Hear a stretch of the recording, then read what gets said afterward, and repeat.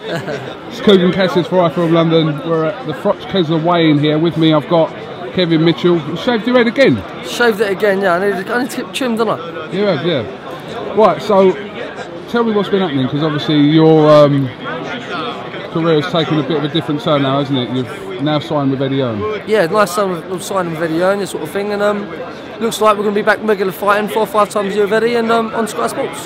So I believe your first fight's going to be on a Prizefighter bill, not in Prizefighter, but topping a Prizefighter bill on the 6th of July, is that right? That's right, yeah, and basically back in there will be a warm-up fight, and then probably fighting again 5 or 6 weeks after that, another warm-up fight, and then we'll basically just keep moving on like that. I know I spoke to you, what, a couple of months ago in Dagenham, yep, at Gold's Gym, but obviously your situation hasn't been quite sorted out there, so you're pleased now that you can see this year just getting back on track, basically. Yeah, most definitely, yeah. I feel a bit more relief now, if you know what I mean. Now I've got it, now things are happening, sort of thing. Because back then I was training every day, training hard 2 or 3 times a day when I see you a few months back, and nothing was happening. But now it's all taking this toll, and it's looks like it's all going to be going ahead.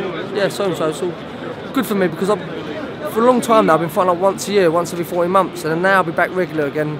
Like as I say, 3 or 4 times a year. It's just like good for me and like me to know my own head that I'll be fighting regular.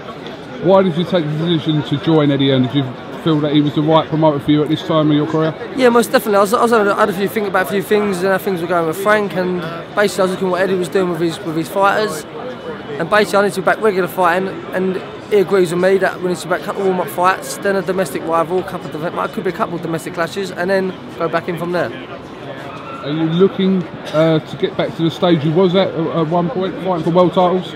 Yeah, 100% I've been winning them. I won't be having 14 months out and having long times out for what I've been doing. I'll be back warm, and I could be getting in there again. I'll be getting in the warm and firing with all cylinders, so yeah, definitely. You've been keeping an eye on Ricky Burns and what he's been doing? Yeah, I spoke to a kid the other month on the phone. I rang him up to see how he is and that. We speak every now and then. He's alright, he's looking good. I know he had an hard night the other night, but he dug through, his fitness come through it.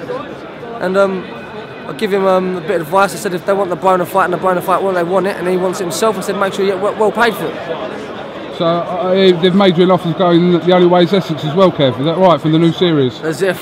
I'll smash that place up. Alright, Kev, cheers, listen, mate. Good luck with your new career, and cheers. Speak to you soon, yeah? Oh, mate. Thanks, mate.